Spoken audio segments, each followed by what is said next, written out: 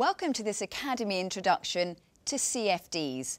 In this video, we'll look at what a CFD is, its main benefits, and how it can be used in your trading.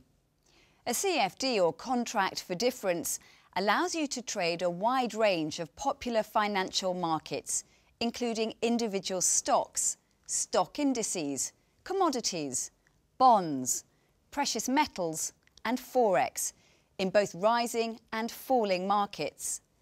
CFDs are designed to mirror the price of these underlying assets and give you the ability to benefit from market movements without actually owning the underlying instrument.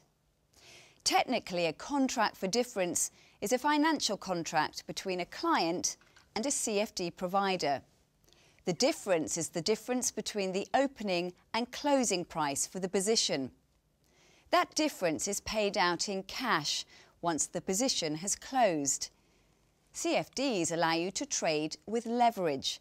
This means that you can trade nominal amounts that are larger than you would be able to if you were doing traditional stock trading.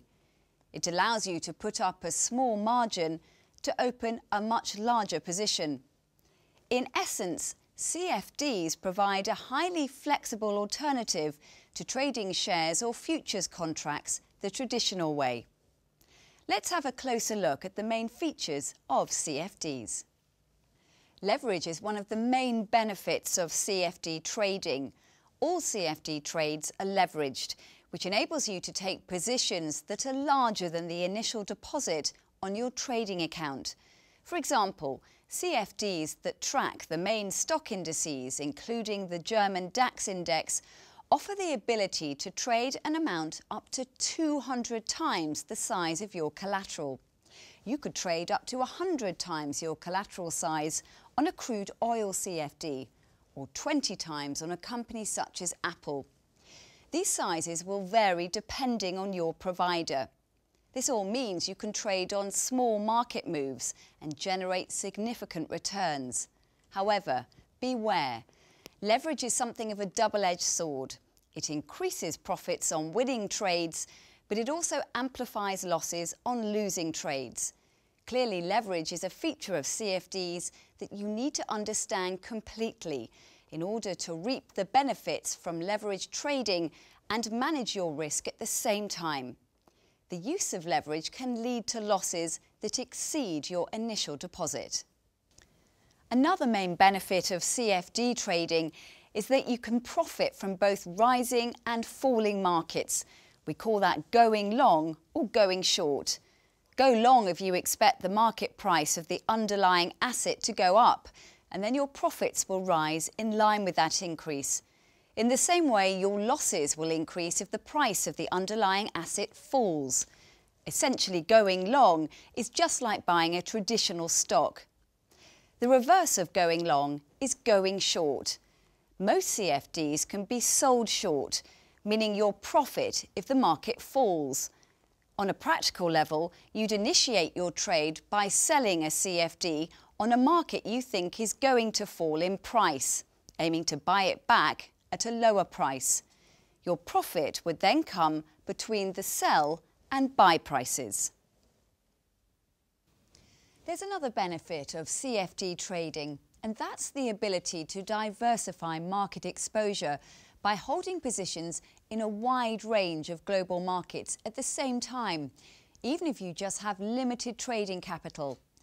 This is due to the relatively small size of the individual CFD contract. For example, if you want to trade a full crude oil futures contract, trading the minimum size of one lot is equal to trading 1,000 barrels of crude. With a CFD, you can trade as few as 25 barrels. Using a CFD also helps to reduce foreign exchange risk. Let me give you an example. If you just wanted to buy traditional cash stocks such as Apple, which are priced in dollars and your account is in euros, the trading platform would convert your euros into dollars so that you can pay for those shares. As a result, you'd be charged a currency conversion cost when you buy and sell the shares. You might also lose money on the shares at the time you sell them due to currency movements. CFDs are denominated in different currencies. So if your account is in euros and you want to trade a CFD on dollar-denominated Apple shares, you don't need to convert any euros to dollars. You just need to keep enough euros in your account as margin to cover any commission or potential losses. Only profit and losses, as well as commission paid, have to be converted into your account currency. A key aspect of CFD trading is the time frame. CFDs are ideal for active short-term trading or intraday trading. This is because they allow traders to profit from up or down price movements, occurring from hour to hour or from minute to minute, by going long or short. CFD prices are quoted like underlying markets with bids and offers. The bid is the price you can sell at, and the offer is the price you can buy at. Like anything else, there are some costs involved when trading CFDs.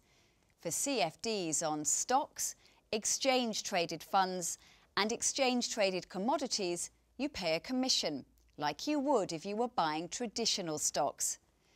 For other types of CFD, the trading costs are automatically included in the bid-ask spread.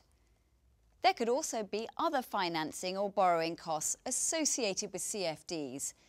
These include the borrow fee that applies if you borrow stock in order to short single stock CFDs. We explain what shorting is in our separate training material.